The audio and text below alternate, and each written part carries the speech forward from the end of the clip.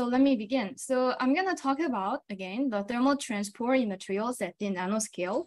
So as a material science and engineering students, you probably have heard a lot of thermal transport related issues in almost every part of the applications, right? So for example, electronics, the preventing overheating is important for performance and reliability of your devices, right? So you are probably like watching this video using your laptop and maybe smartphones. And as you are watching this lecture, then you probably feel that your gadgets are getting hotter and hotter, and because of this the continuous operation of your devices. So it's really important to secure the thermal management of your devices to prevent any disruption of your study, right? And also we have energy applications. The thermal management of a battery is critical for safety. And also lots of manufacturing processes of the materials, they require thermal management to support support their cost and yield and sometimes the reliability. Okay, so before going directly into the lecture, I'd like to highlight one of the applications that I just mentioned, and that is the thermal management of microelectronics.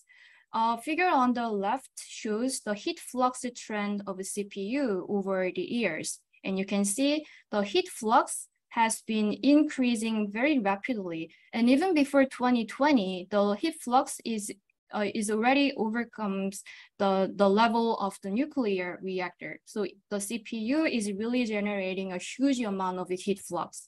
So if we do not remove those heat flux properly, then heat will be accumulated in the part of your devices, your CPU, and eventually it can destroy the device operation, right? So actually the device failure because of this overheating issue is one of the most common failure reason. So that is an important engineering problem. On the right, you can see another aspects of the processor. It shows here this red symbol shows the typical power. And you can see the power has been saturated at about 100 watt, right? And along with the power, the operation frequency is also saturated at about a few gigahertz. So you have seen that your CPU frequency has been stuck at only a few gigahertz, right, in recent years.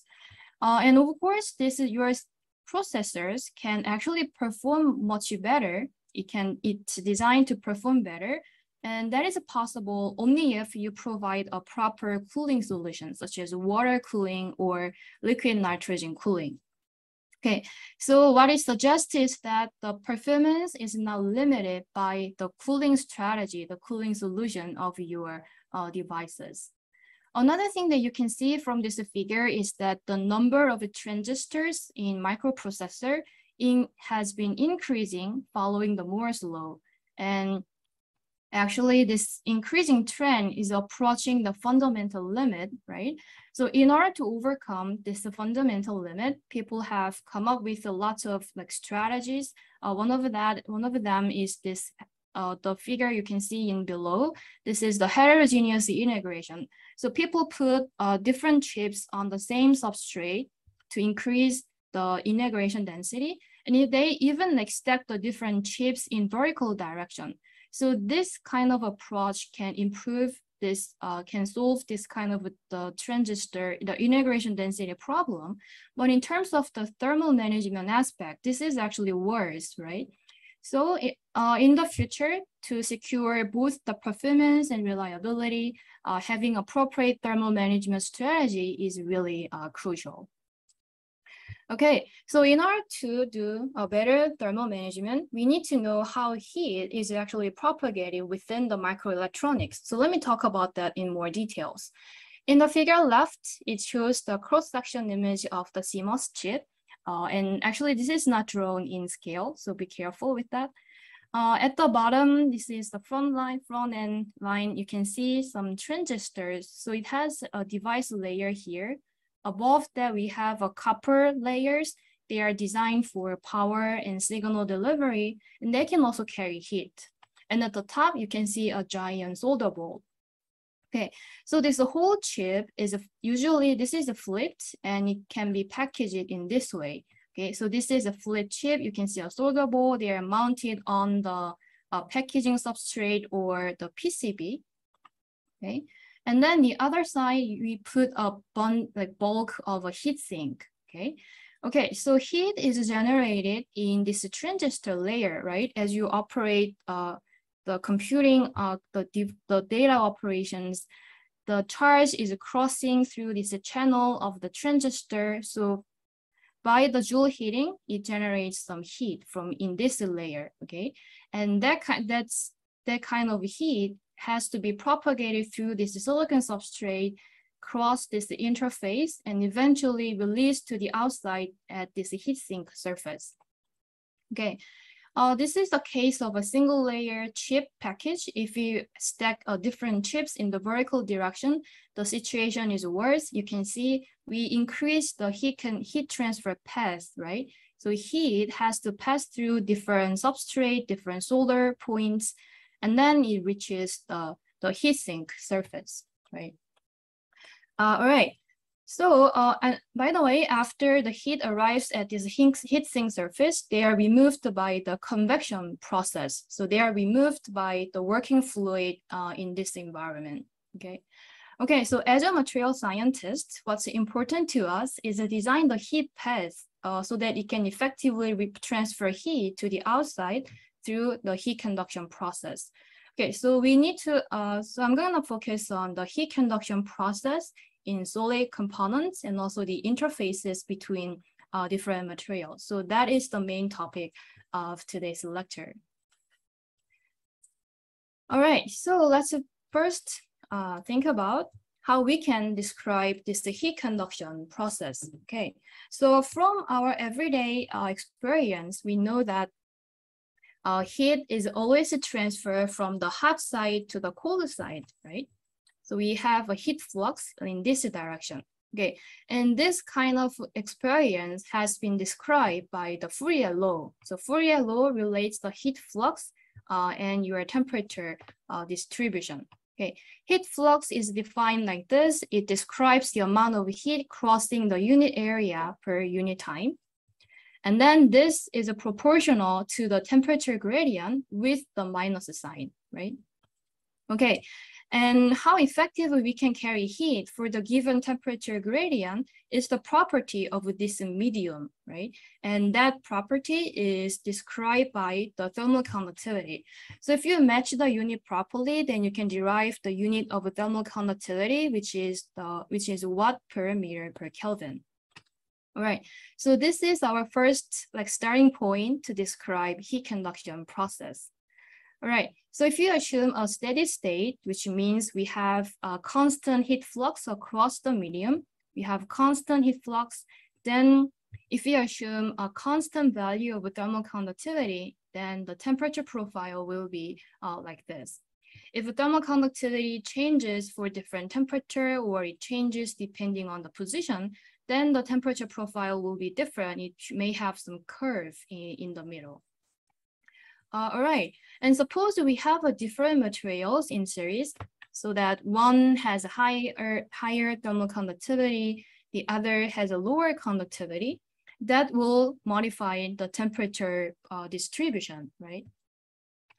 So still, if we assume the steady state, then the heat flux is a constant. This value is a constant. And if thermal conductivity is high, then gradient should be smaller. So we have a relatively flat distribution of a temperature on this side. For lower thermal conductivity side, we have a lower value of a thermal conductivity. So gradient should be larger. So we have a steeper distribution like this. And the more realistic picture is that at the interface between two different materials, there has to be a finite temperature drop, right? Because everything changes continuously at this interface. Okay, so this is really the description of the heat conduction phenomena. So as I mentioned just before, this is our starting point to describe the phenomena, but it has a limitation because it doesn't really explain us how heat is actually transferred within this medium. So for example, we want to design materials so that we want to enhance the heat flux, or we want to introduce some particular temperature distribution. That kind of information cannot be obtained from this Fourier law. Okay, so we need to go one step further to better understand the heat conduction process.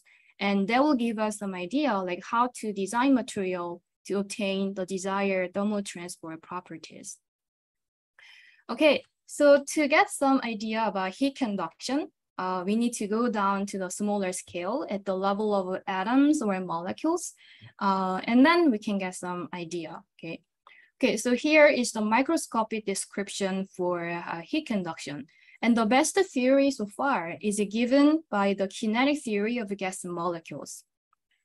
Okay, so this is the classical theory. You have probably learned this from your chemistry or thermodynamics course, right? So let me just remind you about some important features of the kinetic theory of gases. Okay, so this theory starts with the assumption that all the gas molecules have, they are monatomic, so that means they have only one atom, and they behave like a rigid balls. So they don't interact with each other, they only physically scattering one another.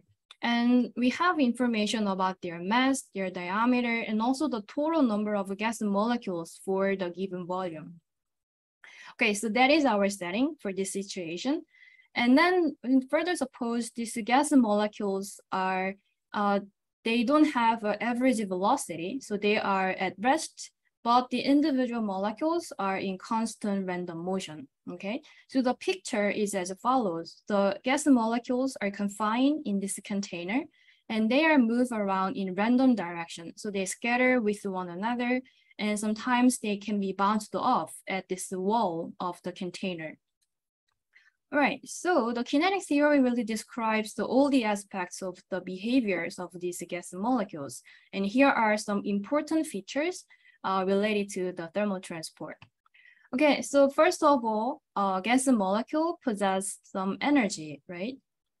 And the average energy of a gas molecule is given by 3/2 times kT. Here, K represents the Boltzmann constant. Okay, you can understand this from the point of view of degree of freedom. So gas molecules can move in three independent directions in 3 dimensions. So it has a 3 translational degree of freedom.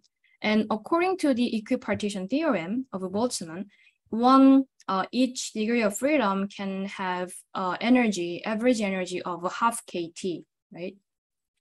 So combine those things together, we can derive the average energy of a gas molecule as 3/2 kT.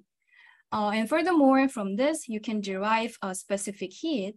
I didn't have that here. The specific heat is a temperature derivative of this energy, and that will give us the specific heat as 3/2 K for individual molecule.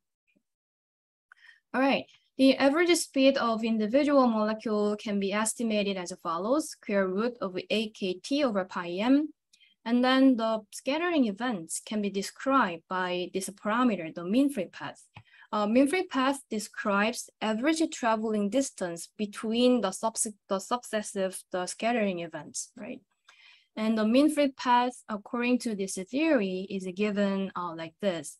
This is inversely proportional to the cross-section area of the molecule, and N represents the number density of a molecule. So if the molecules are bigger, and if we have more molecules for the given volume, then we're gonna have more scattering, so that will reduce the mean free path of the molecules. Okay, the mean free path can also equivalently described by the lifetime of a gas molecule. So this is the time between the scattering events, and the mean free path is simply the velocity times the lifetime. Okay, so this describes the scattering events between the gas molecules. Another parameter is collision frequency to the wall. So collision frequency of a gas molecule to the wall of the container is given as follows. This is a quarter of the molecular density multiplied by their velocity, average speed. Okay, so here are some important properties of gas molecules given by the kinetic theory.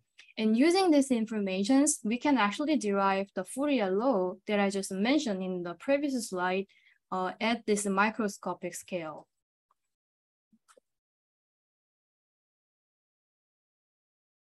Okay, so now let's introduce the temperature gradient to our system.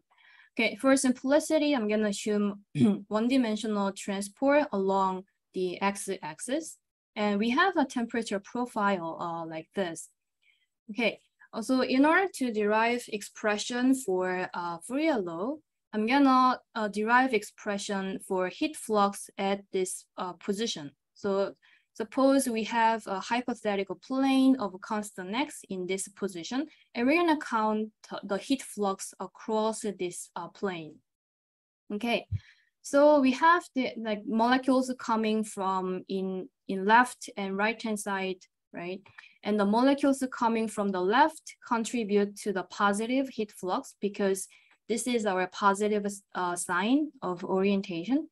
The molecules coming from the right-hand side has the opposite direction. So it has a negative sign of the heat flux. Okay, see, overall heat flux at this position will be the sum of the two fluxes from each side, right? Okay, so the molecules from the left carries this amount of heat flux. Okay, so the individual molecules carries the energy of 3/2 kT, and here the temperature is the temperature of this position, right? And the number of atoms coming to this wall is given by the collision frequency. Same thing is applied to the other wall, but the sign is different, and also temperature is now the temperature in this position. Right. If you think about the position of each individual wall, and these walls, the position of atoms before coming to this wall is given by this parameter A. So A represents the average distance before hitting the wall. So it should be related with the mean free path. And this is actually a bit smaller than the mean free path, okay? That's because the mean free path describes the scattering events in all directions in 3 dimensions. And here we are only considering the scattering along one direction.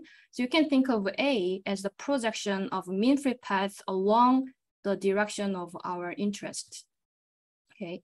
And that correction factor is 2/3. All right.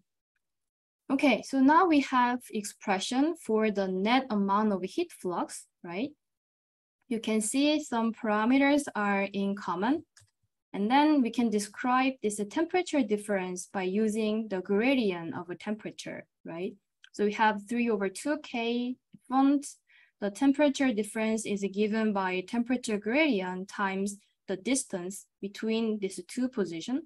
And the collision frequency is given as follows.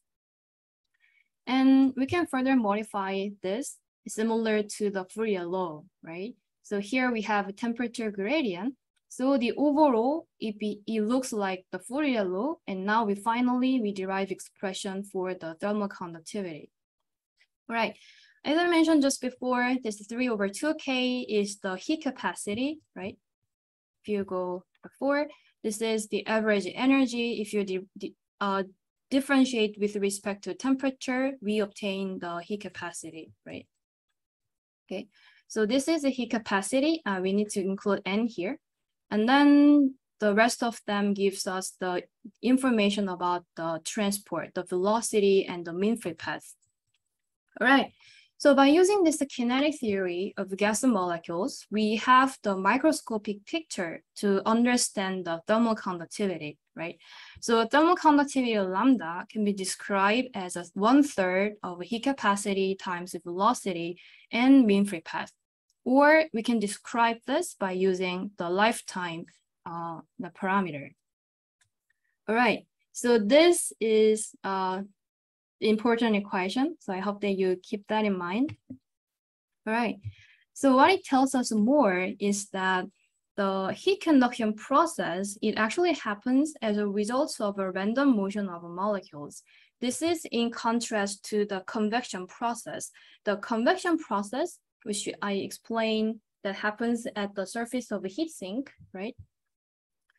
Heat conduction happens because of the average velocity of the working fluid, right?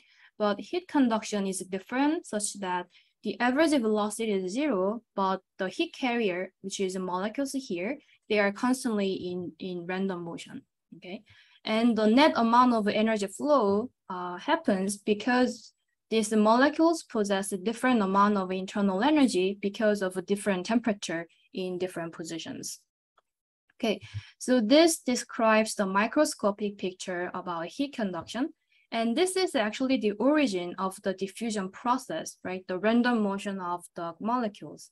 Okay, so we also call the heat conduction as a heat diffusion process. And thermal conductivity, from thermal conductivity, we can also derive expression for thermal diffusivity. So thermal diffusivity is a thermal conductivity divided by heat capacity. And from that, you can obtain the unit of diffusivity, which is a meter square per second. All right, so that's important. The molecules are constantly in random motion. All right, so so far, this is I introduced the macroscopic description, which is a Fourier law, and the microscopic description given by the kinetic theory of gas molecules. Okay, but we are more interested in heat transport in solid system, right? So how can we apply those descriptions to our solid system? So that is the topic of the next slide. Okay, so we want to describe heat conduction in solid system. So how can you apply the gas theory model? Okay, so in gas phase, the gas molecules carry heat. So we need to figure out what can carry heat in solid system. So if something that can carry heat, that means that something should store heat first, right? It should store heat first so that it can carry that amount of heat. In the case of a gas molecule previously, the gas molecule store 3/2 kT heat, so it can participate in heat conduction process. Okay, and furthermore, store heat means they can store, the heat carriers can store more and more energy as the temperature increases, right? All right, so we call those the carriers which store heat, which store energy as the temperature increases, we call them as the thermal excitations. So all kinds of thermal excitations, they can store heat. And then in principle, they can participate in heat conduction process. Whether they can effectively transfer heat is another story. Let's focus on the ability to store the energy. Okay, so what are the possible thermal excitations in solids? What do we have? So first of all, you can think of lattice vibrations, right? At 0 Kelvin, the atoms are fixed in equilibrium position, right? But as the temperature increases, the atoms are vibrating about their equilibrium position. And as the temperature increases further, that vibrational amplitude increases, right? So that way they can store more of the thermal energy. For metallic systems and semiconductors, electrons gain thermal energy as the temperature increases. So conduction electrons can be a possible heat carrier. In magnetic materials, spin waves are excited as the temperature increases. So we call that as magnons. So magnons are also possible thermal excitation. They are thermal excitations and they are possible heat carriers. And there can be lots of other types of thermal excitations. All right. Okay, so I just mentioned that thermal excitations can store some amount of thermal energy, and that ability to store energy is described by heat capacity, right? So by definition, heat capacity is the derivative of internal energy with respect to temperature at constant volume, right? So that means how much energy can be stored per temperature, right? So if you look at the heat capacity of a material, then you can get some idea like how important these excitations will be in heat conduction process. All right, so figure on the right shows the typical heat capacity data, right? You probably have seen this in thermodynamic course, right? Okay, so classically, heat capacity described as a constant value, but actually they change with the temperature, right? Okay, and actually this heat capacity is given for the lattice vibrations, right? So that means actually the most of the heat is stored in the form of the lattice vibration. So this is the most important heat storage of a solid material. The heat capacity of electron can be described like this. I'm going to explain the meaning in the later slides. This is proportional to temperature, but this value is much smaller than the lattice heat capacity. So this is at most about 10%. So this is typically about few percent of the total heat capacity. Then that's in the case of the metal. So for semiconductors and non-metals, their contribution is almost negligible.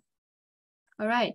So we have a bunch of like different thermal excitations, but the lattice and conduction electrons are most dominant type of thermal excitation. So I'm gonna focus on these two types in the rest of the part. Okay. All right. Okay, so now we know that these two types can store heat. And now let's think about how they can carry the heat and participate in heat conduction processes.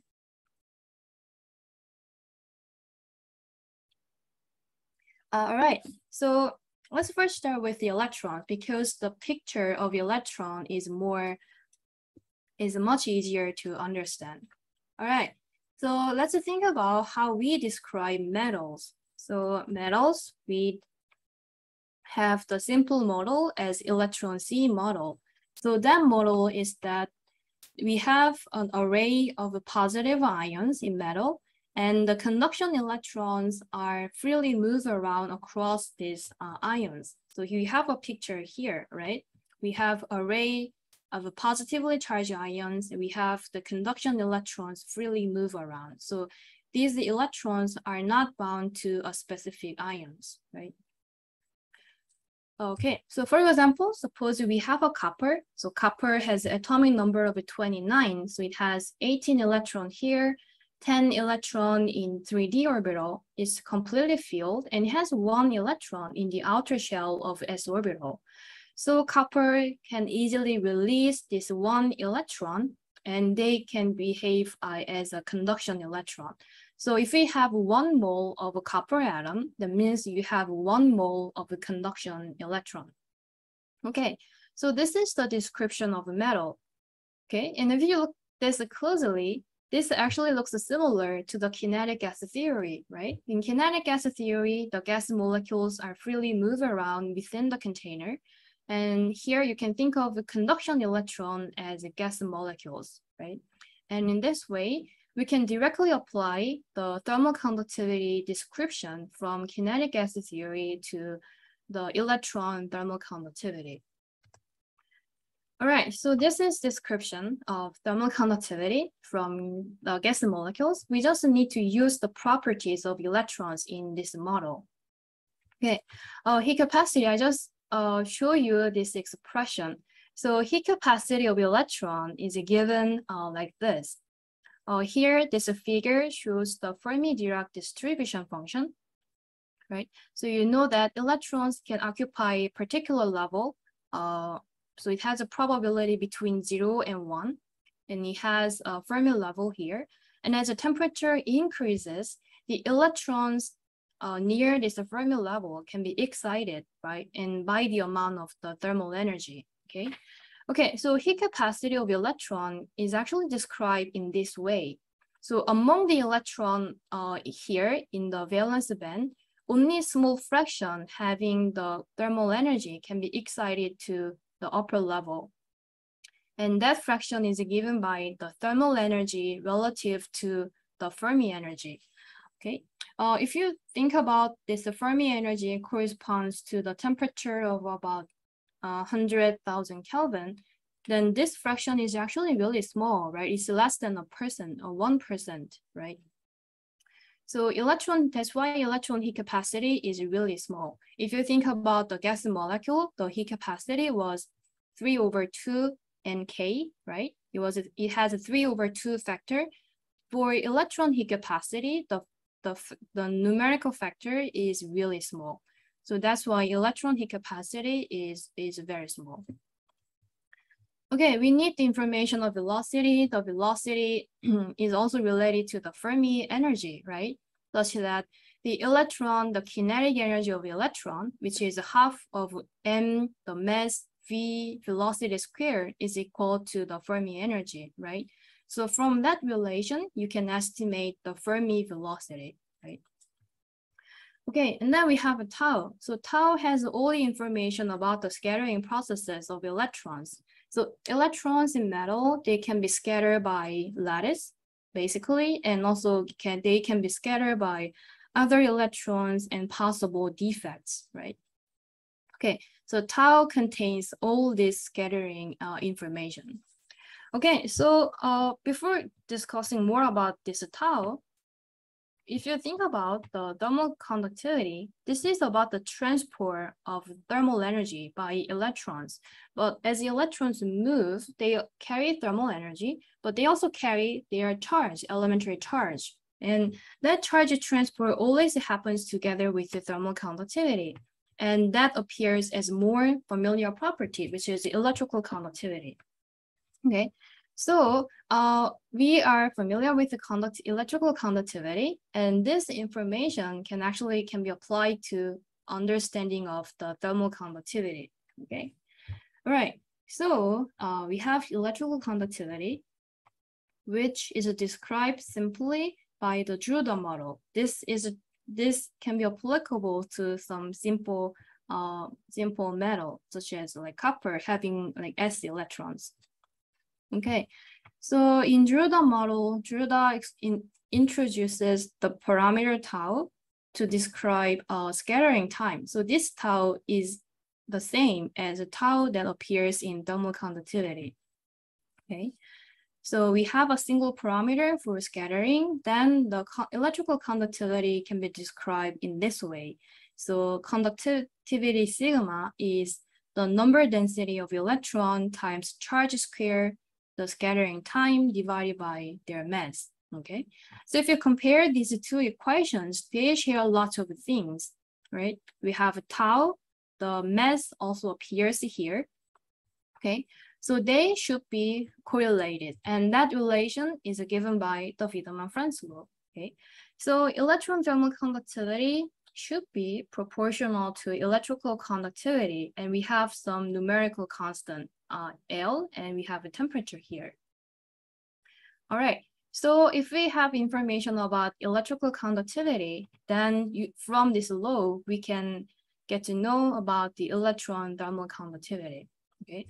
And by the way, this constant L, we call that as a Lorentz number. It has some numbers, and this is the ratio of a Boltzmann constant over elementary charge, okay? So this Lorentz number really represents the conversion between thermal energy represented by the Boltzmann number, the Boltzmann constant, and the elementary charge. This is a conversion factor for thermal energy and the charge. All right, so description of electron thermal conductivity is kind of simple, right? You can directly apply the kinetic gas theory to the electrons, right? Okay, so that was straightforward. Okay, so let's move on. Next, we have the lattice vibrations, which store most of the thermal energy in the solar system. Okay, so how can we describe these lattice vibrations? So that's not that straightforward, right? Okay, so let's just start with how can we describe the vibration themselves? Okay, so suppose we have a crystalline solid consisting of n number of atoms. So the atoms are arranged in this periodic structure. Suppose I have a different colors, but suppose they are all identical atoms. Okay, in order to describe the vibrational motion, we need to describe the displacement of atoms in 3 dimensions, right? So we need to know how this atom moves in X and Y and Z axis, right? Okay, so that means this vibrational motion requires degrees of freedom of 3 times n, right? The n atom in 3 dimensions, okay? So this description can be given in the real space by using the x, y, and z as a variable, but this equivalent information can be given by the properties of the wave functions, right? So you can think of this as a Fourier transform. So the information of the displacement in real space can be equivalently given by the properties of the sine functions or oscillators, okay, in this way. And then the useful parameter now is the wave vector k. A wave vector is a 2 pi over the wavelength along that particular direction. Since we have we consider 3 dimensions, so it has 3 components, so it appears as a vector. Okay, so from now on, I'm gonna describe the lattice vibration in terms of the behaviors of oscillators. So this is a lattice vibration. This is not for the particular individual atom. Instead, this is a collective motion that extends over the entire crystals. Okay. All right, so I'm gonna describe in terms of the oscillator. Next step is how can we describe this oscillator? So this vibrational motion happens at the atomic level, which means this is much smaller than continuous scale. And then we need to consider the quantum mechanical behaviors. Okay, so that's a bit more complicated than electrons, right? All right, so we have 3n number of oscillators. Before like dealing with a bunch of oscillator, let's think about how a single oscillator behave, okay? Okay, the harmonic oscillator basically is described as follows. We have a mass attached to a wall by a spring. We know the spring constant and we know the mass, and we describe the motion of the mass by using this displacement parameter. And here the mass experience a force that is the spring constant times the displacement. And then it has the potential energy, which is a half of kx squared. So this is a quadratic term. So this is the harmonic potential energy of this oscillator. And furthermore, this oscillator can show the resonant frequency determined by the spring constant and the mass, right? Okay, so this is actually a classical description. So classically, we have force, we have potential energy. The mass can have any position in this area, right? It can continuously have any position here. And then that means the energy is also continuous. But if you focus on the quantum level, now the situation is a bit different, right?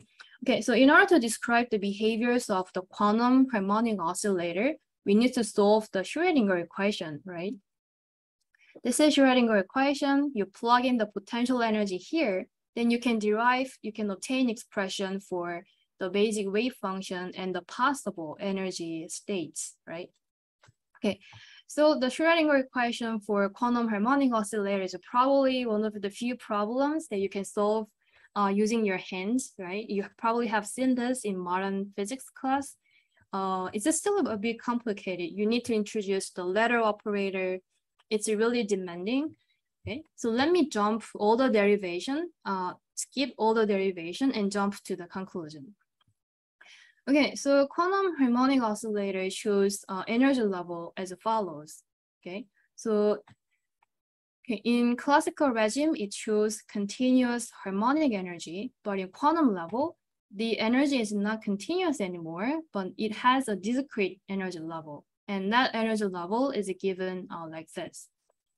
Okay, so the important features of the quantum harmonic oscillator is that the energy levels are quantized. This is the same for any quantum mechanical behavior, any different particles. And then it has a 0-point energy. You can see a half of h bar omega has a 0-point energy here.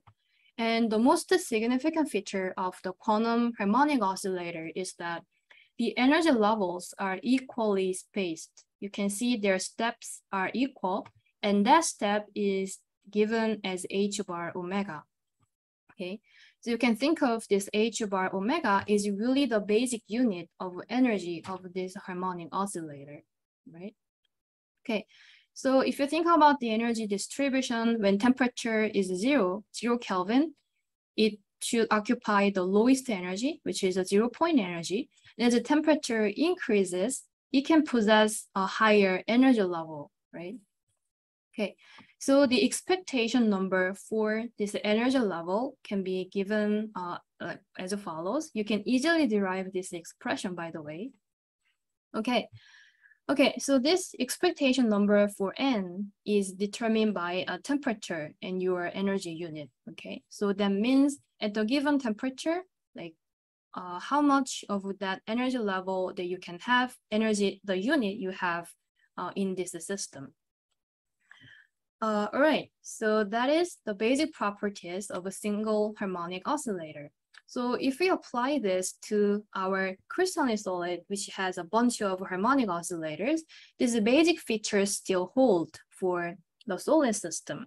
Okay, so for solid, still we have energy, the energy are quantized, and that energy quantum is given by h bar omega.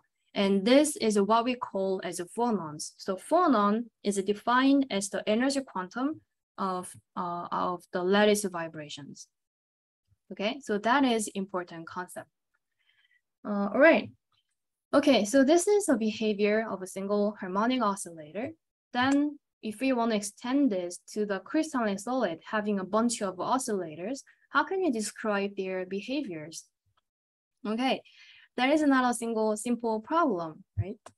So the great physicist Einstein come up with this idea. He's actually the one who first applied the concept of energy quantum to these lattice vibrations. Okay, so what Einstein did is that he assumed these oscillators are independent and they all have the same frequency. And we call that as Einstein frequency, right? So by using this model, Einstein can successfully describe the heat capacity, right? So he successfully described the behaviors at the very low temperature, okay? But still, there was some discrepancy, right? And that discrepancy is solved by another physicist, Debye, 5 years after. Okay, so Einstein assumes a single frequency for all of the harmonic oscillators in lattice in the solid system, but Debye suggested this idea that these oscillators are not actually independent to one another. They're actually related, and the frequency is actually not a single value, but instead it has certain spectrum. So it starts from 0 and it has some number. It has some cutoff frequency, and that's given by the Debye frequency, right? And furthermore, Debye suggested that the frequency is linear with the magnitude of the wave vector. So this is typical relation that you can observe from the acoustic waves. So Debye really combined those ideas and suggested the model for this crystalline solid, and that actually quite perfectly describe the heat capacity behaviors, right? All right, so that's now the picture, how you can describe the oscillator to describe the lattice vibrations. All right, so here are some important, so here are our descriptors for the oscillators of the crystalline solid. So instead of the position variable, we use the wave vector, right? And from the wave vector, you can determine appropriate frequency, right? So Debye suggested the linear relation, but actually this relation is much more complicated, right? And then we need another property that is the density of states. That means how many wave vectors can have the same energy level or same frequency, okay? And then furthermore, we have distribution function, Bose-Einstein function. which describes the occupation number for particular frequency. And it's given as follows. And as you can see, this is identical to the expectation number of the phonons that we see for a single harmonic oscillator. Okay, so this distribution function really tells you like how many phonons you have at this particular frequency. Okay. This figure shows the dispersion and density of states of silicon. You can see here the y-axis is the frequency, x-axis is wave vector. You can see their relation is linear only at the very small energy level, right? And they have some curve. It's almost flat for the high frequency level. Okay. Okay. I'm not going to cover all the details. Let me just introduce the concepts, and you can later find some other textbooks, and you can easily find descriptions for these parameters, these properties. All right.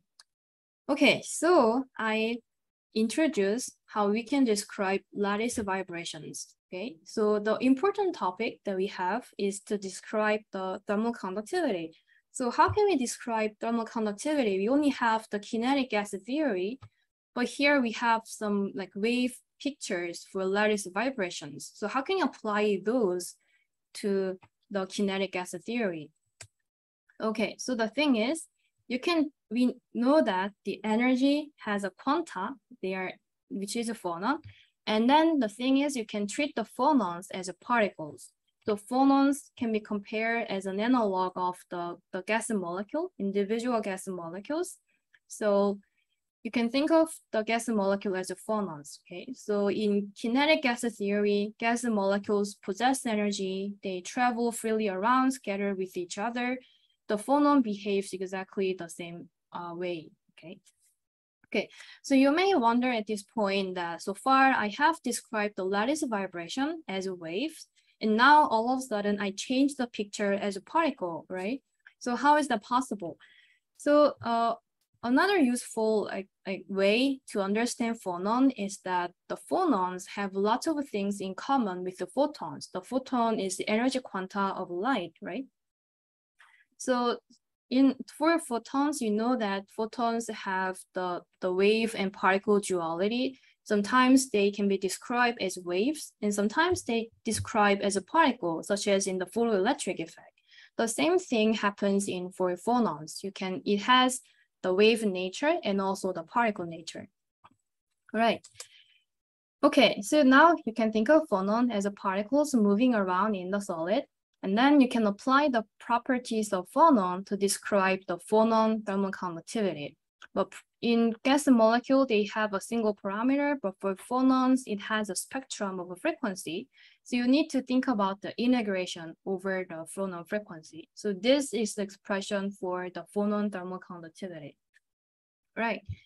And here I have a summation additionally, it describes the vibrational direction in 3 dimensions. So it describes the polarization of lattice vibration. Okay, so here this is the heat capacity given by the energy quanta and distribution function. Only this one has a temperature dependence. So we have a derivative here, and this is density of states. Velocity is given from the dispersion relation between frequency and wave vector. And now we have mean free path. The phonon mean free path related to the scattering of phonons, and phonons can be scattered by another phonon, electrons, and some extrinsic defects, okay? Okay, so this is the important part that to understand the phonon thermal conductivity, okay? All right, so let me talk more about this phonon scattering events, okay? All right, so phonon scattering, this is the intrinsic phonon scattering mechanism. This is present in all of the solid, okay? Okay, so far I have assumed the harmonic system, right? Harmonic potential. And actually in harmonic system, the phonon scattering is not possible, okay? So here I have a picture of the pond. It shows water waves at the surface, right? Suppose you have 2 water waves at the surface, and as they propagate, they overlap, and their amplitude, as you can see here, their amplitude is simply the sum of the amplitude of individual waves, right? So here you can simply apply the superposition principle for harmonic system. So that means when two lattice waves are overlapping, they don't interact with each other and just propagate on along the direction they wanted, right? So in order to have some scattering between phonons, we need to consider the deviation from harmonic potential, okay? Okay, so actually the potential energy of the atoms is not harmonic, right? This is one model to represent the inner atomic potential, right? So this is equilibrium position. You can see as atoms are getting closer, they have repulsive force. As they are far apart, they have attractive force, right? Near the equilibrium, we can assume as this as a harmonic potential, but as temperature increases and as the energy increases, you can see a deviation from this harmonic description, right? Right. So if the potential energy is not harmonic, that means now the potential energy has a higher order terms in addition to the quadratic terms. And that means you have also additional force on the atomic vibrations, right?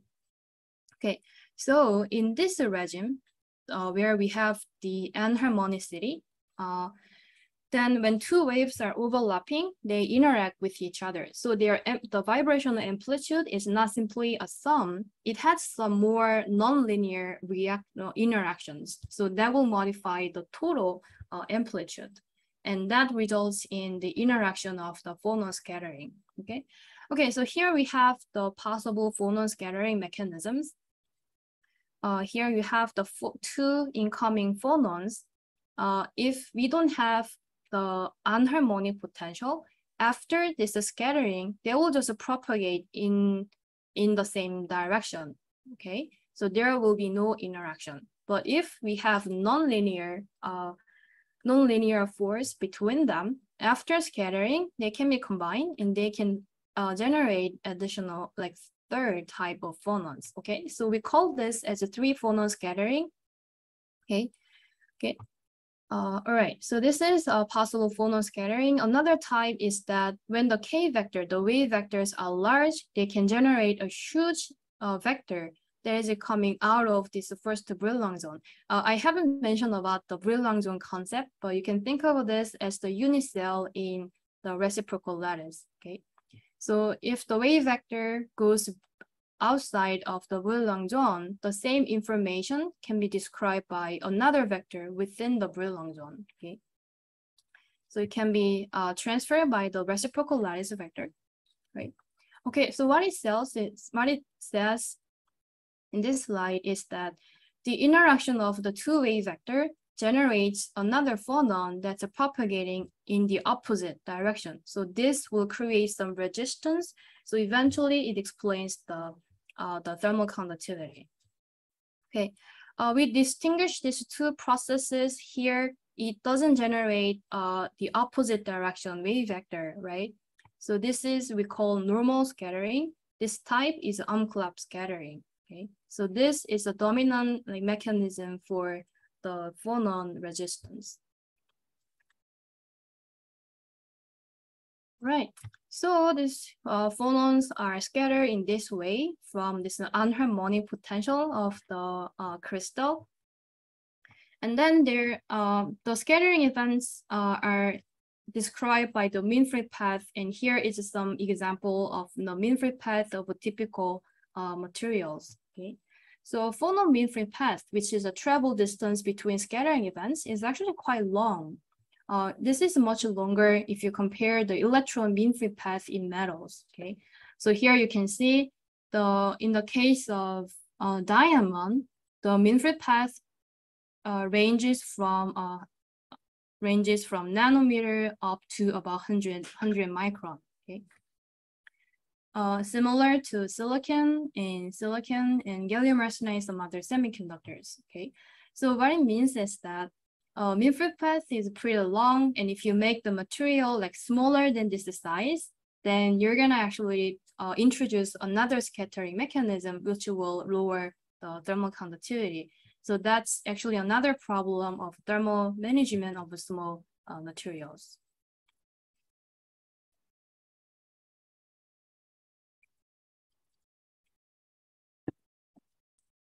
All right, so those are the basic explanations for thermal conductivity. We know how to describe electron and phonon thermal conductivity now. So let's combine them to understand the general thermal conductivity of the materials.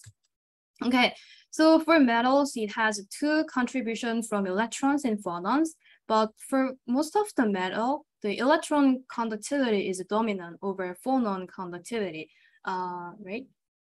So, and this conductivity is described by electrical conductivity, right? For non-metal, where electronic contribution is negligible, the phonon thermal conductivity is given like this from the kinetic theory, right? Okay, so the figure on the right shows the typical thermal conductivity of solids, okay? If you look at the silicon here, you can see this is a temperature dependence. At the very low temperature, the K vector, the wave vector, is not long enough to create some significant phonon scattering. So at the very low temperature, it's dominated by the heat capacity behavior, which is proportional to temperature Q. And at the very high temperature, now as the temperature increases, thermal conductivity decreases because now we are having more of the phonon scatterings. Okay. So this is typical behavior of thermal conductivity, increase and then decrease. Okay. Here we have the copper thermal conductivity. At the low temperature, it shows the temperature dependence of electron heat capacity, right? Okay, on the lower side, you can see some other types of materials such as alloy and some disorder, like amorphous materials. And their temperature dependence is quite different. That's because for this disorder materials, it's not easy to define lattice waves, right? So they require actually a different description. So that's actually a very important research topic.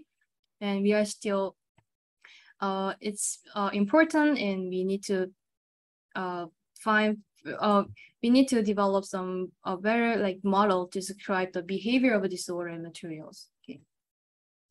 Okay, so this is typical behavior. The figure on the right shows the thermal conductivity of a silicon, the same material, but you can see the behaviors change depending on the shape and composition. So here, if you further purify for different element, like isotope element, you can further enhance the thermal conductivity. If you make silicon like small size, like nanowire or nanograin, then the conductivity decreases very significantly. All right. Okay, so so far is really the fundamental aspects that I want to show you about the thermal conductivity of solids. So we start with the Fourier law and the kinetic gas theory, and I wanted to show you that the thermal conductivity of a solid can be described in a coherent picture given by the kinetic gas theory, right? So electron and phonons can be described in the same framework. Okay, so I believe that's really the basic understanding to understand more complicated behaviors of thermal conductivity of various materials. Okay, so those are the theories, and let me move on to some research part.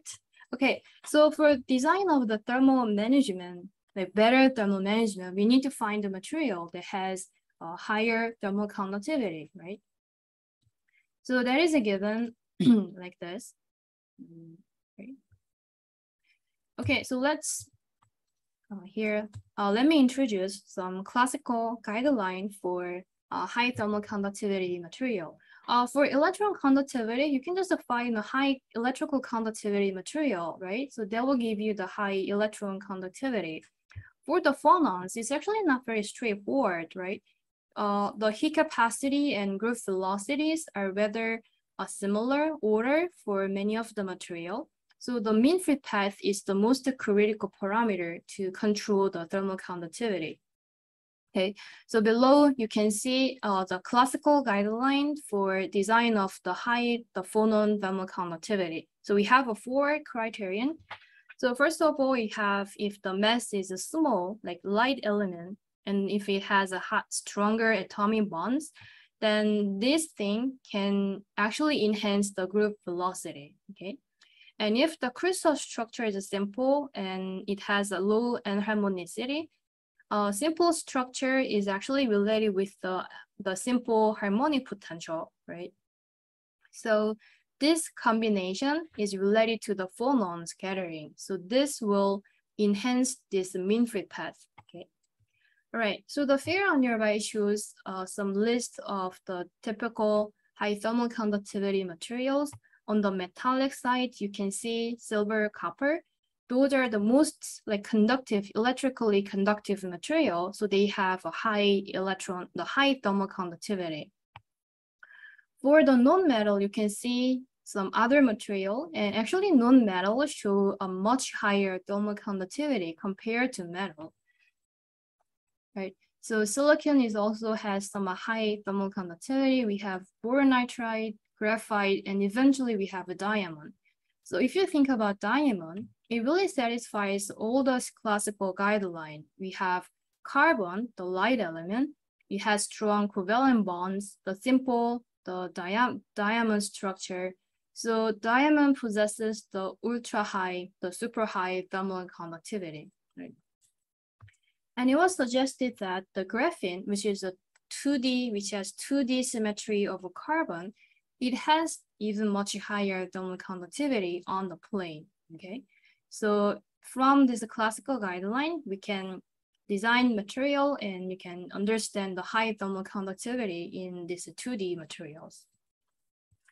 All right, so at this point, let me introduce some properties of other two-dimensional materials. So two-dimensional materials has an isotropic crystal structure, like layer structures. So that means they have a different conductivity along the plane and cross-plane direction. So the figure on your right shows the summary of in-plane and through-plane conductivity. And this is actually the value of some large thicknesses, okay? So here you can see the value of graphite, and here we have the hexagonal boron nitride. Okay, so you can see these two materials, they have very high thermal conductivity. It's like another level compared to other material. And that is because for these two materials, their individual layer consists of really a single atom thickness. If you think about other material like transition metal like cogenized black phosphorus and other material, even the monolayer consists of at least 2 or 3 atomic layers. So they kind of lose the perfect 2D symmetry. So that complicated symmetry enhances the phonon scattering. So they have a somewhat lower in-plane thermal conductivity, right?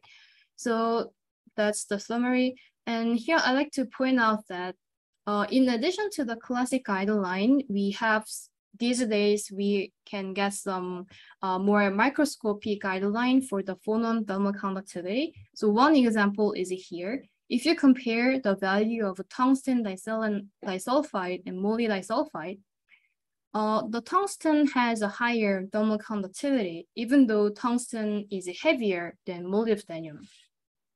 So the reason why is actually given from their phonon relation. Okay, so I think that's there may be too much detail for this lecture. So I just like to mention that we are getting some more sophisticated guideline to design the high thermal conductivity. Here, but here the thing is the specific mass ratio between between these two elements is really the key to suppress the overall phonon scattering. Okay, so here is the two-dimensional thermal conductivity of two-dimensional material. So again, the high thermal conductivity can be realized for the actually very simple materials. Okay. And here is actually another important issue in 2D materials.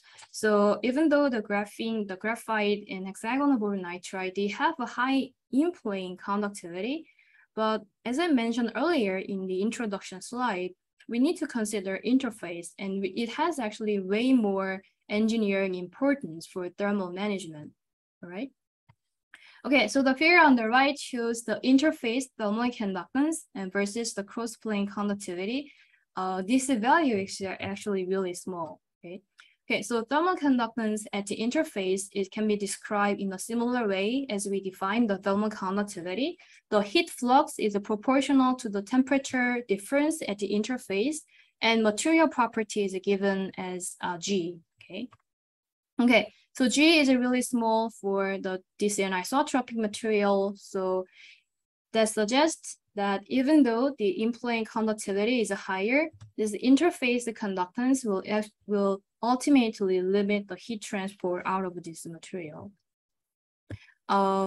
This is another extension of the kinetic gas theory. So similarly, as we described the phonon thermal conductivity, we can describe this interface conductance in the similar way. You can see similar integration, right? We have heat capacity, growth velocity, and instead of a mean-free path, we have a transmission probability of phonon across that interface. So this information can explain the microscopic mechanism of interfacial thermal conductance. And as you can expect here, the description of a transmission probability is really challenging. Okay, so that is also an important research topic here. All right. Okay, let me talk more about the interface. So far, I talk about the thermal conductivity of a homogeneous material. We need to consider the interface. We can apply a similar analogy from kinetic gas theory. Okay, so here we have some important, like some interface conductance for some interfaces between two materials. So the y-axis is interface conductance. The x-axis is the ratio of the elastic modulus of the two materials. So if this value is high, that means the two materials are similar in terms of the vibrational properties. If this value is small, that means they are quite different from the vibrational perspective. So what is significant here is that I just mentioned that the diamond has the super high conductivity. So, but it doesn't mean that just using diamond can solve all the thermal related problem. The diamond has a high conductivity, but since this is really different from other materials, so their interface conductance is really low. You can see it's really low compared to other material. The interface conductance can be enhanced only for like this kind of epitaxial materials, right? So designing material like that can improve the can have higher interface conductance is really important research area, especially for the thermal management problems. So here is a good illustration for interfacial heat transport. Here we have the gallium nitride, the power electronics semiconductor, right? So if you under the constant flux situation, you can see, so it illustrates two different conditions using different substrate. So if we have a diamond, which has a high thermal conductivity, the temperature within the diamond is relatively flat, but we're gonna have larger temperature drop at the interface. For silicon, it has a lower thermal conductivity. So here the slope is larger, but at the interface, the temperature difference is much smaller, okay? So not only the thermal conductivity, but also the interfacial thermal conductance are important like engineering parameter for this kind of thermal management, okay? All right, to move on. Okay, so here let me introduce some research trend to search for the high thermal conductivity material. So here the left-hand side is the figure that I just showed you previously, right? The metal and non-metal with a high thermal conductivity. So the problem before is that we don't really have a material that fill the gap between this diamond and boron nitride. We don't have material about thermal conductivity on the order of 1,000, right?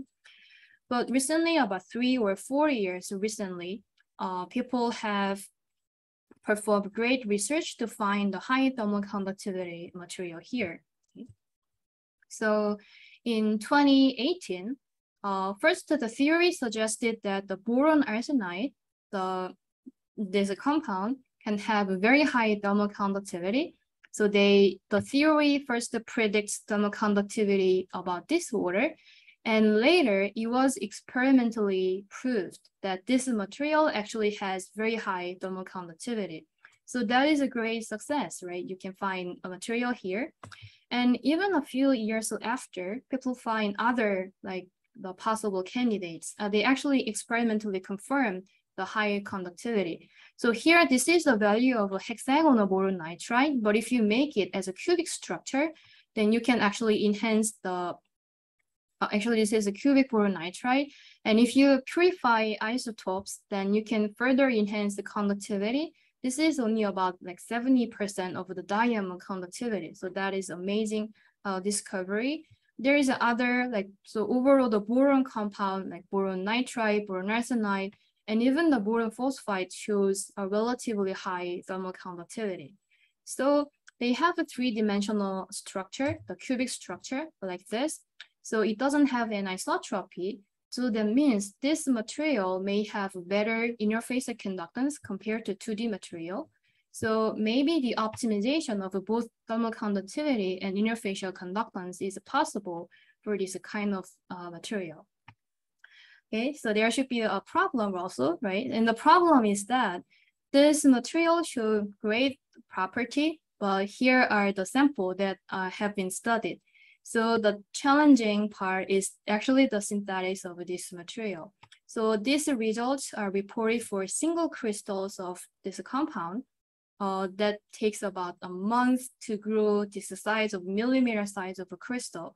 So there are lots of things to study. We are also studying this material, like how their thermal conductivity changes in some different microstructures and how we can develop some synthesis method to mass produce this kind of material with high quality.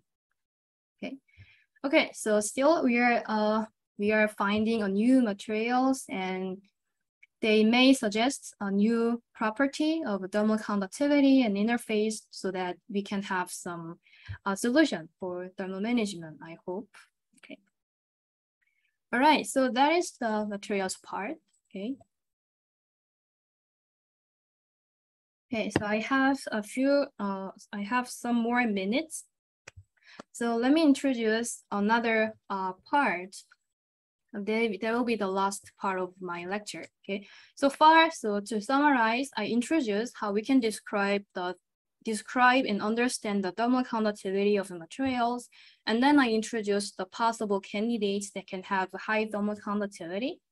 And the next part is that now we can guess and we can make materials, and the problem is how we can characterize their properties. And for those nanoscale properties, right, we need to have appropriate characterization method, right? So let me introduce the thermometry technique that we use in our lab.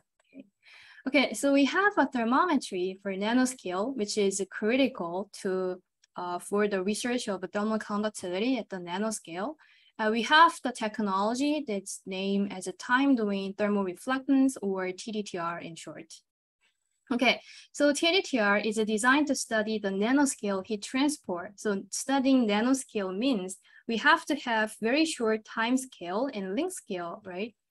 So in order to obtain those nanoscale sensitivity, we rely on this ultra-fast laser system, okay?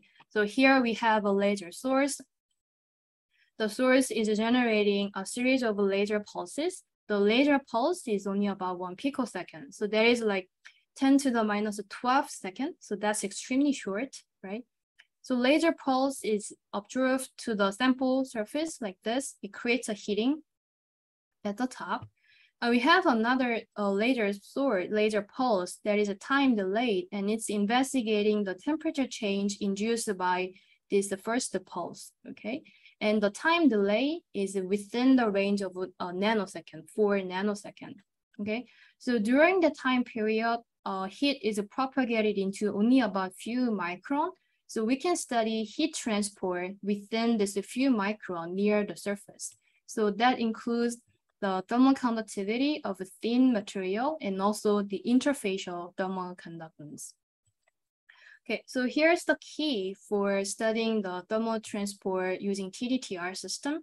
So the strength of a TDTR is that we are employing a very complicated pattern of heating, okay?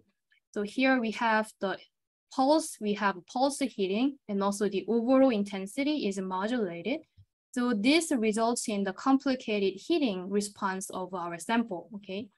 So this red line indicates the temperature response at the sample surface, right? So we are probing using this time delayed probe pulses. We can study, measure the temperature response of the sample. I will skip the details, okay? Okay, so the thing is we are applying a periodic heating in addition to the pulse heating. So that way we can distinguish the phase response of a temperature. So that way we can distinguish the response of the bulk and also response of the interfaces. Okay, and using this optical geometry, by varying this optical geometry, we can study the different direction of heat transport. If we overlap the heating and sensing pulse, then we can study heat transport along the cross-plane direction. And this has been applied to many materials since the first design by Cahill in 2004. It has applied to lots of material and successfully measured thermal conductivity of the entire range of a solid material. And then the optical geometry can be modified such that the beam is scanning on the surface. In this way, we can study the lateral heat transport. Still, it has some limitations, okay? So for this design, we measure temperature as a function of a time delay. For this design, we measure temperature at fixed time delay as a function of the lateral position. All right, so that's all I have for this topic. Okay, so our lab is, we have this TDTR technique. So we use this technique to study some various thermal transfer properties of the materials. So if you are interested in using this measurement setup, we are always happy to have study together to explore some exciting materials. Okay, so let me summarize now. Okay, so I first introduced that heat conduction can be described by phenomenologically Fourier law, and the microscopic picture is given by kinetic gas theory. So these two are really the basic picture to describe the heat conduction process. So we apply this picture to solid to describe the electron and the phonon thermal conductivity. So electron is related to electrical conductivity. The phonon thermal conductivity reflects a lot of the crystal property, and especially the conductivity is a result of the anharmonicity, okay? So from this picture, you can design the guideline for your material and also to fine-tune your material and interfaces. All right, so that's all I have for this lecture. Okay, so that's it. If you have any questions, you can speak up or you can type in the chat box.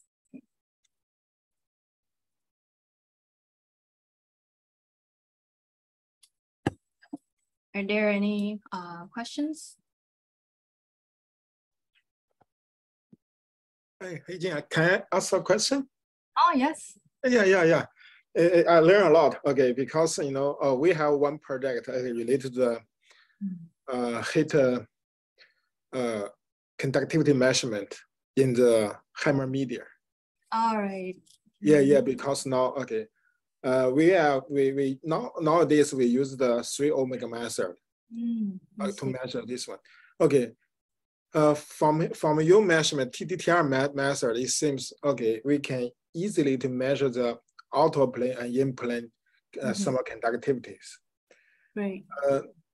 Except the TDTR, do you have any idea for the other method that can measure the, okay, the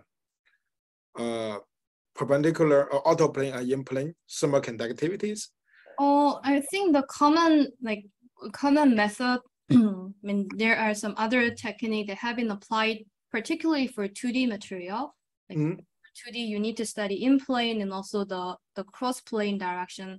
And a common technique is, I'll say, the Raman thermometry, right? So, Raman, okay. So the Raman peak has the frequency depends on temperature, and using the peak that has the largest temperature sensitivity, you can use the Raman. You induce the heating by the laser, and you collect the Raman spectrum. And by tracking the frequency position, then you can determine the temperature. And one more question, okay. Normally, when you're heating, right, you have modeling. Okay, modeling is a semi-sphere modeling, right? It's normally using the, yeah, okay. Next one. Here. Yeah, you hear, right? When you heat, right, you suppose there is especially for the in-plane one, right? So there is you assume there is this semi-spheric modeling, right? How they transport the thermal transport from top to the to bottom, and then to the lateral and in the outer plane. Oh, so here actually, I mean, I drew this like a sphere because it's difficult to draw. But this is not spherical like coordinate. This is based on we use the three-dimensional Cartesian axis. So here we have some geometry. Yeah, of course, at the surface, the heating happens in spherical shape because of the Gaussian shape of the laser beam. And then we consider the three-dimensional tensor of thermal conductivity of this anisotropic material, right? Okay. So we solve the heat transport equation in 3 dimensions using x, y, and z as a variable. So do you have this modeling? Okay. Do you mind to share? Maybe later you send me some modeling. Okay. So actually, the modeling for this heat transport is described in this paper. Okay. Okay. Just you know the heat. Because we suppose there is a pound heating, right? Pound heating, and how they transport along the vertical and in the lateral. We suppose it is isotropic transport. I see. Right. Any assumption as this one? Because it's if there's for this one maybe the thickness is very large.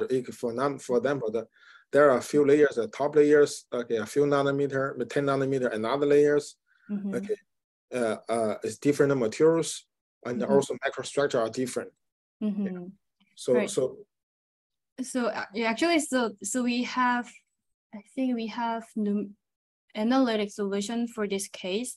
So we don't solve this temperature for real, like we use a Fourier transform, so change variable to like the space and time variable change. So we solve this in Fourier of the frequency domain with also we use a different variable for the wave vector variable for position also. So that will give you a more easier way to solve for this heat transfer problem. Okay. Yeah, so those ideas are shown in the paper. Maybe I can send you some other ones, like how we can solve this. It's a really complicated problem, like heating, and consider the geometry of the heating and also response of the material. Yes, yeah. So yeah, I can send you some other papers. Maybe you can discuss after that. Yes, okay, thank you very much. Yeah, I learned a lot. Yeah. Thank you. All right, I can see some questions in chat box. Okay, so I have a question about the interfacial thermal conductance.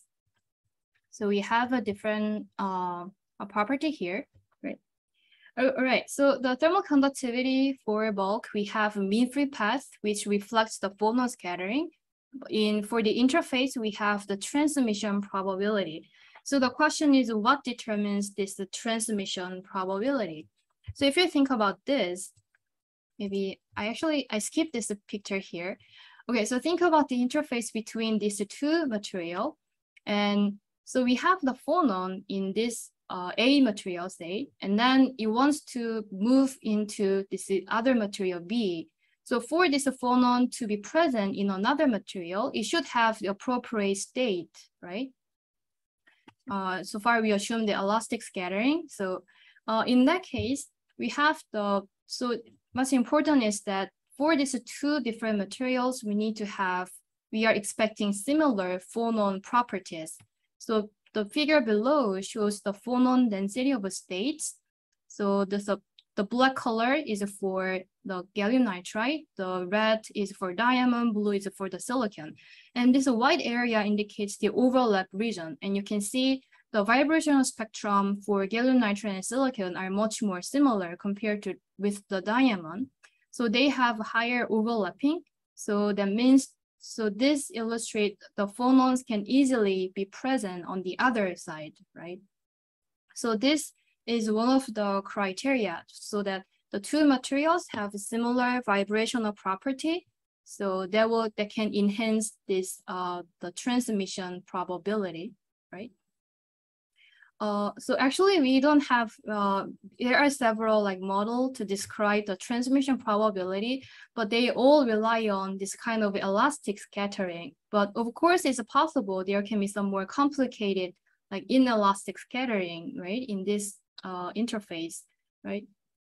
So like further like developing more sophisticated model for this interfacial transport is actually some ongoing research topic.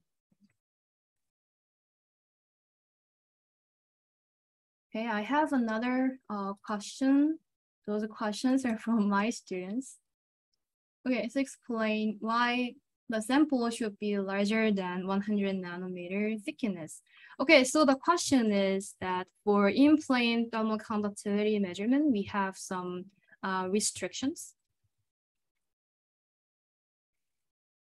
Okay, so for the in-plane, okay, so here's a different thing. So through-plane conductivity measures the cooling of the top surface, right? It shows, it's kind of tracking the cooling of the top surface. The in-plane conductivity measures distribution of heat on the surface, right? And this kind of a distribution can happen, it can come from both the metallic layer and the layer below, right? I think I forgot to mention that we have a metallic layer that serves as a heater and a thermometer, okay? So anyway, we have a metallic layer at the top, okay? So we want to measure in-plane heat conduction in this layer below. So that means this lateral heat propagation should be dominated by the response of our material, okay? So if this material is too thin, then this lateral distribution will be negligible compared to the response of the metal. So that way we cannot determine the response of this material, okay? So that's why we need to have a kind of a thicker sample to determine the in-plane thermal conductivity. Okay. Okay, so there's another question. So I provide a guideline for good thermal conductance. Okay, so the question is about the guideline for the thermal conductivity. Okay, so these guidelines are actually related to the microscopic picture of thermal conductivity. Okay, so in order to have higher phonon thermal conductivity, we need to have high heat capacity, velocity, and mean free path. The heat capacity is actually determined by the number density, the number density of your material. The velocity, so this is not what we can easily change, and it also doesn't change that much depending on material. In terms of a velocity, I think this is maybe a too detailed, but if you go back to the definition of a velocity, this is related to the frequency and the wave vector. And this frequency, another guideline is given by the harmonic oscillator. Okay, so in this harmonic oscillator, if you want to have the higher frequency, the spring should have a higher constant and the mass should be small. Then you can have a higher frequency. Okay, so the large spring constant corresponds to the stronger atomic bonding, and smaller mass corresponds to the smaller atomic mass. So that means the lighter element, right? So those are two criteria here. Low atomic mass, stronger bonding contributes to higher velocity. And the mean free path, I mentioned the phonon scattering is a result of anharmonicity of the potential. So that requires a simple structure and low anharmonicity, okay?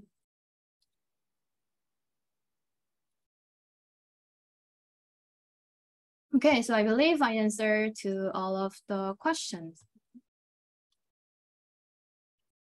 Okay, so time's almost up. Are there any other questions? If you have any other questions, you can feel free to send me email and also discuss with our student in my lab. Okay, so that's everything I have for today's lecture. So thank you everyone for attending the lecture. And